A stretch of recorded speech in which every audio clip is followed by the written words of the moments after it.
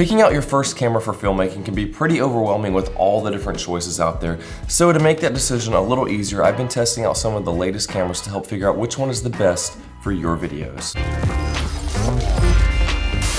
Hey everyone, Cam here, helping you to make good videos. And when it comes to video, it's important to realize that the camera is just a tool. So going out and getting some expensive cinema camera isn't going to automatically make your videos good. It's learning how to use that camera well to tell a story that's going to make your videos stand out. And these entry-level cameras can do some pretty amazing things now. But before we get to those camera recommendations, there are 3 things you need to keep in mind, which are the sensor size, the resolution, and the frame rate. And I've made in-depth videos on all these topics, which I'll have linked in the description, but for a quick overview, your sensor size is going to determine how well your camera does in lower lighting conditions and also what field of view your lens sees. Your resolution is going to determine whether your footage is HD at 720, Full HD at 1080, or 4K, which is 4 times Full HD. And then there's frame rate, which is normally 24 frames per second in video, and with 60 frames per second or higher, you have the ability to change the speed of your footage to use it for slow motion. Also, each of these cameras has an external microphone input, which is important because you don't want to rely on the built-in camera mics, which aren't very good. And I'm going to be comparing similar models between Canon and Sony. And I know some of you are going to ask, what about Panasonic?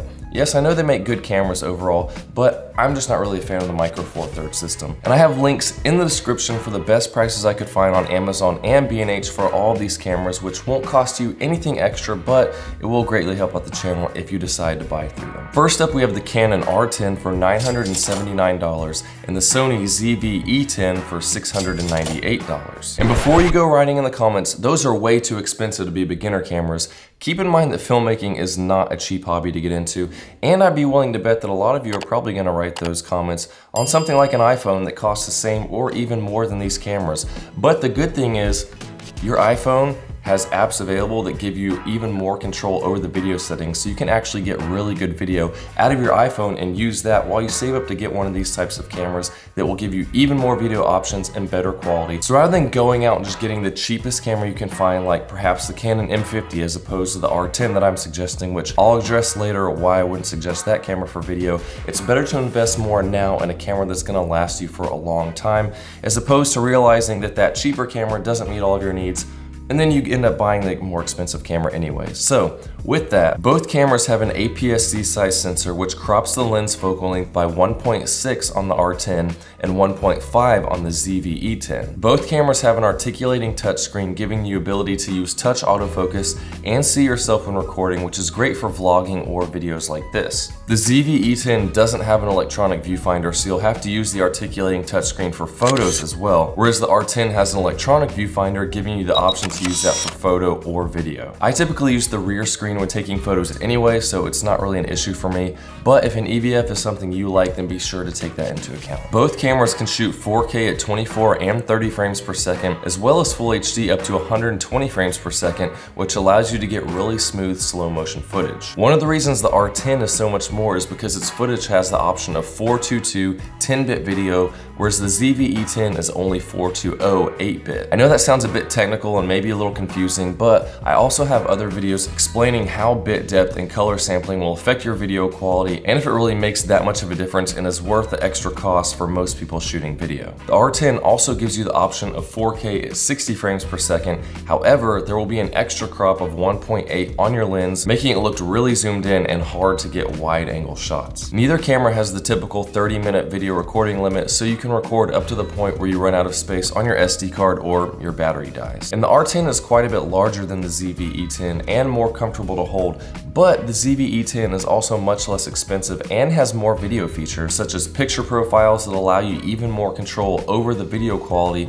and options for post-production as you learn more about improving your videos. There are also many more native lens options for the ZV-E10 as compared to the R10 with its relatively new R mount that has a limited and very expensive range of lenses. And speaking of lenses, I have lens suggestion videos for both of these cameras that will help you get the most out of either of these cameras when it comes to the video features that you'll want to have. Both of these are great beginner cameras under $1,000, but if you do have a larger budget to spend on a camera that will really last you a long time, then the Canon EOS R or the Sony a7C for $1,800 are both great choices. Both of these cameras have full frame sensors which will give you much better performance in low light and a shallower depth of field. Both cameras also have have an articulating touchscreen that gives you the ability to use that same touch autofocus and tracking. The A7C has a tiny viewfinder that's pretty much useless for photos, so you'll need to stick with the rear monitor again for that. But when it comes to the EOS R, it has a crop of 1.8 when shooting 4K, which will almost double the focal length of your lens,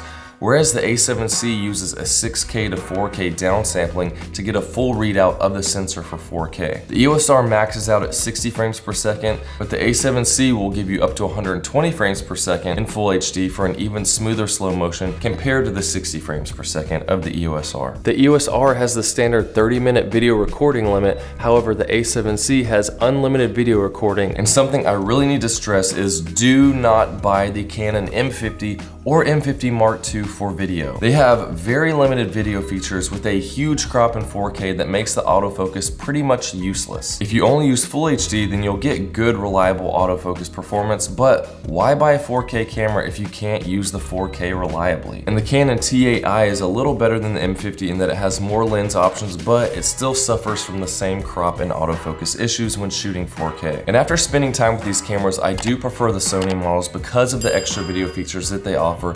But once again, remember that the camera is just a tool in the filmmaking process, and it's your skills and learning how to use that tool to tell a good story that's going to set your films apart. And I have a lot of other videos linked in the description to help you with learning how to use your new camera to tell a better story. So regardless of which camera you choose, just be sure to practice with it every day so you can learn how to shape those shots and make them flow to tell a better story. But if this video was helpful, then please help me out by leaving a like, hit that subscribe button for future videos. We're getting close to 40,000 subscribers, and I think we're gonna be doing a camera giveaway pretty soon, so keep a lookout for that, and I'll see you in the next one.